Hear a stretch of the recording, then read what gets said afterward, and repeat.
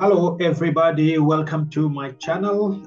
In today's video, we will see how we going to add points to our map. It could be steady map or whatever map it is.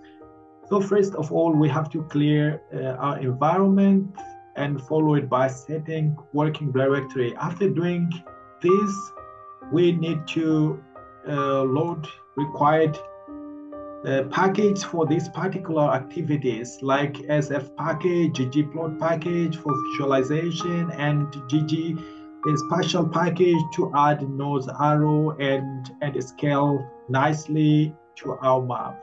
Then after doing all this, we need to read our shapefile. Our shapefile is located in the particular directory that we set up, and then after we read using st_read function, which is found in SF package, and we give any name for our shapefile to memorize for further use. This is the name of our shapefile here. Then we plot and see what our shapefile looks like, whether it is rightly read into the environment or it has some sort of maybe artifacts or any other problems to check out.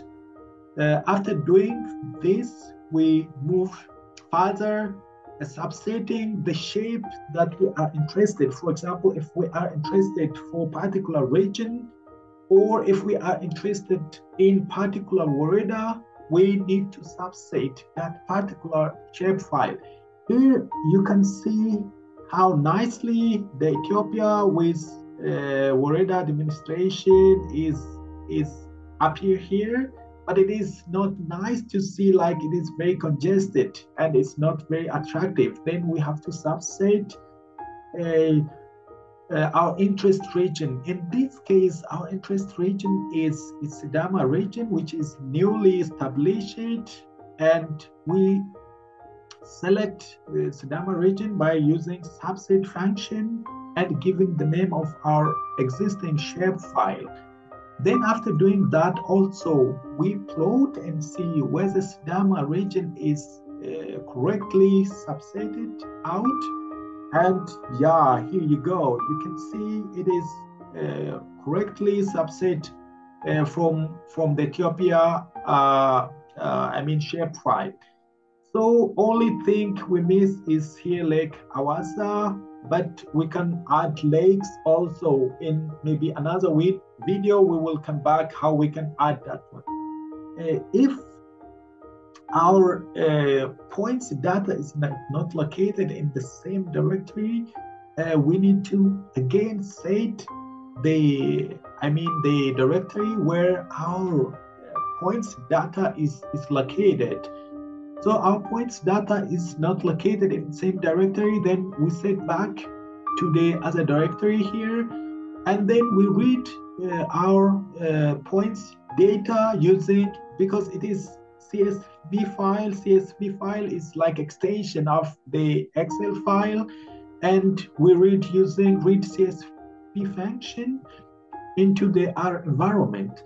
So it is appearing here. We can see how many points are there also using this view function, and we can see name is there, latitude is there, longitude is there, and name of the weather stations are there in this case.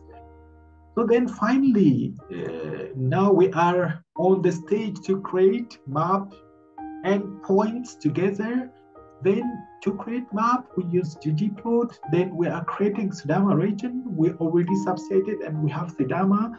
Then we put Sidama, and then after we only use like this geom sf function to add only like the shape without putting any color like black and white, only making lines of the borders of woredas as lines. Then after we put a plus sign, actually we keep adding in ggplot, the good thing is we can keep adding anything necessary for our plot or for our map. Then we add join points. Join points is located in dataset as a dataset. We named as log, then log, we bring log, and then aesthetic, we're going to give lat and long, and we would like to our point scalar would be red, and the size would be a 2. Normally 2 is like nicely visible for presentation and for other things in this case. Then this thing in between is to add grids, grid lines on the top of our map. Then otherwise we're going to add annotation scale, scale of the map, and then north arrow of the map. After adding all this, we only make run this code. Then after, we will have a nice map with point and shape here.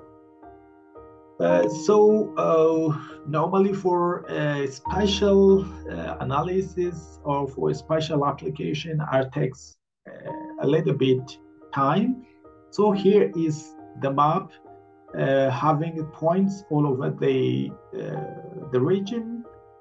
Of course, the location, precision of the location for some points is not that good. It's failing outside of like the region.